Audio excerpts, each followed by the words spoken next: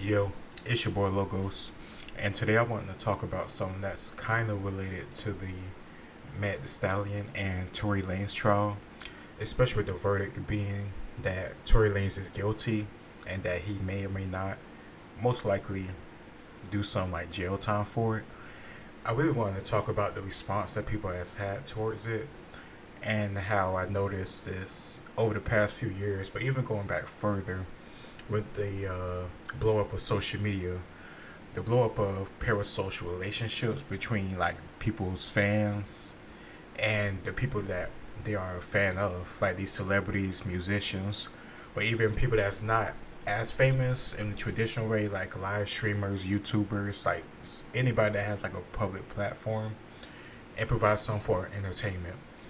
I noticed this weird tendency to have this like tribalism where if somebody says something against a streamer or a musician or an athlete that you don't like, you tend to get real defensive and you want to like act like any fight against them is a fight against you, and so you turn into a champion of their cause when there really is no cause to champion, but you're acting like the issue that is going on or the insult that was thrown out or whatever the context may be, like the Meg Thee Stallion Tory Lanez thing.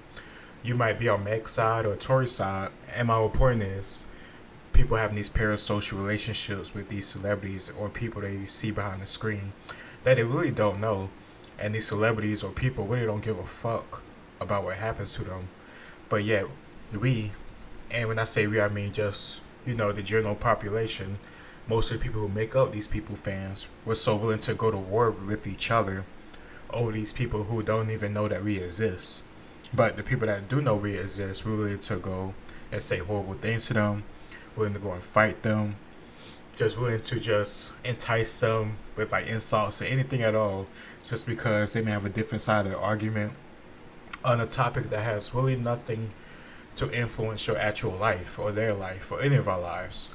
Like once again, the Meg Thee Stallion, Tory Lanez thing, like regardless of what happens to Tory, before and after the trial, I didn't give a shit.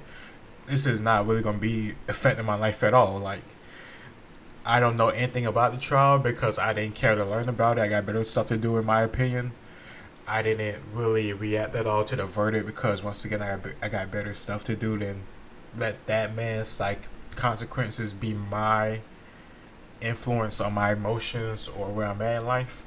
Like, I'm not saying, like, if you heard the trial verdict one way or the other and you like, damn, that's fucked up, or damn, that's what I wanted. I'm not saying like that's bad, but I'm saying like getting so emotionally involved in it isn't worthwhile because, like I said, each of us gonna back to our regular lives, and these people who we just see behind the screen, they're gonna keep pushing. Like I said, any other day. Like, of course, Tory, he got to figure out what he gonna do now that he's like guilty. Like, if he's really going to prison over the stuff he did, he got to figure that stuff out.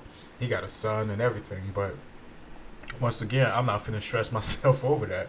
I'm not finna lose sleep over Tory Lanez. I'm not finna lose sleep over Meg Thee Stallion. I couldn't. When they said that she got shot, I said, "Damn, that's crazy." That's it. Like, what else I'm supposed to do? Like, I'm not gonna get upset. I'm not gonna get angry. I'm not gonna cry. Like I don't know that bitch. It's just a random girl that sing on the mic. No different than like anybody else. So like I don't know her. So why would I give a damn about what happens to her to the point where I am giving an emotional response to it? Me saying damn, that's crazy. That's a blank neutral response. It's crazy. Cause it is crazy you get shot in a limo and he might he might have said dance bitch. Like that's crazy as hell. But like outside of that, like that's how you gonna get out of me because I don't know her. I don't care to know her, and this ain't gonna affect my life. So we need to stop having these parasocial relationships with these people behind the screen and acting like they're really our friend or some shit, or we really know them, or they really know us when they don't. They don't give a fuck. If you wasn't a fan of give them money, they would give a fuck even less. So like, it really shouldn't be that important to us as a whole because we still gotta go and pay our bills. They're not gonna help with that. We still gotta go deal with the relationships that we have in life. They're not gonna help with that. They're gonna go back to making their money, or Tory Lanez trying to figure out what he do in his life, and we're gonna do the same. I remember when I was in high school. Not even that. Let's go like a little bit earlier, like middle school. My favorite basketball player was and still is LeBron James. And I remember I used to have like this weird parasocial relationship where like I didn't like Kobe Bryant because people would debate between Kobe and LeBron James about who's a GOAT.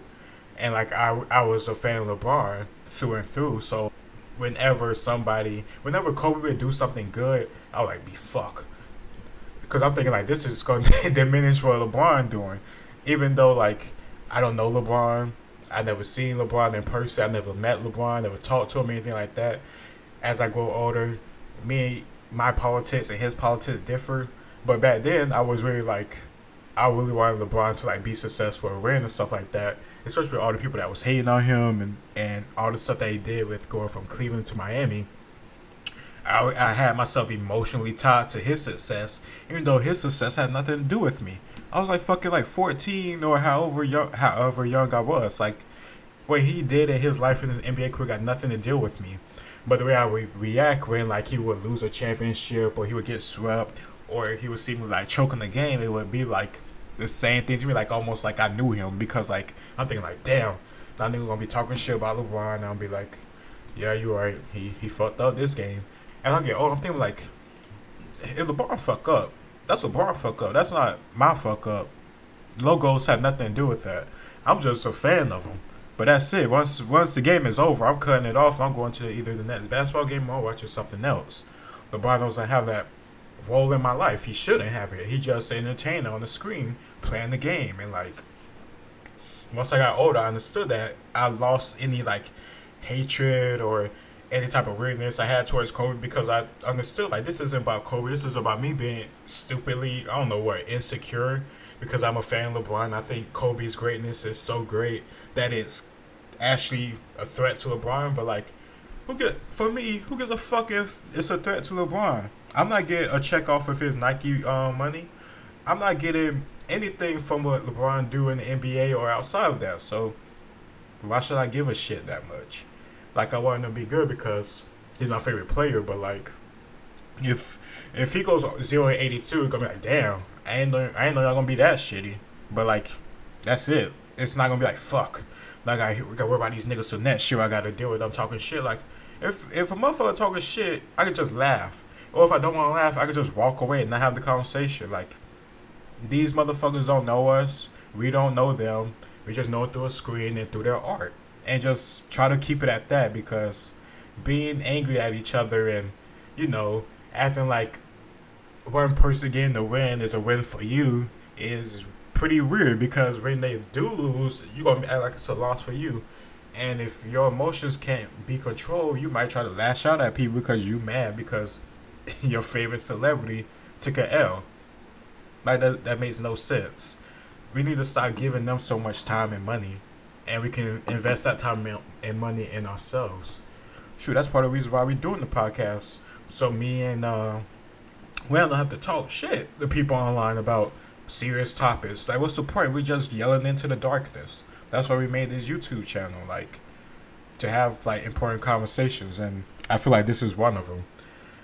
And it's not just a random thing. I know this stuff over years and years before social media. Well, at the start of social media, when I used to watch Twitch, before it was even Twitch in of itself, it was called Justin.tv. And you could watch like the craziest shit. You could watch like full South Park and Family Guy episodes being live streamed, like back to back to back, no commercials on Justin.tv. And that shit was amazing. There was like almost zero moderation.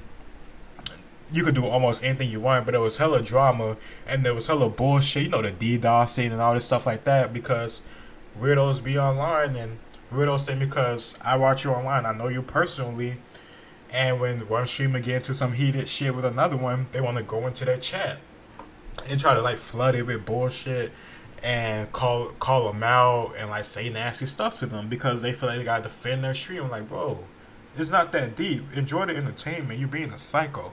It's not just like social media and like celebrities. It is anything in of itself where people get attached to people they don't know, and they're willing to fight and yell and argue and make a fool of themselves and try to make a fool of others to like further that person's career or name or reputation. I don't know. It just weird to me.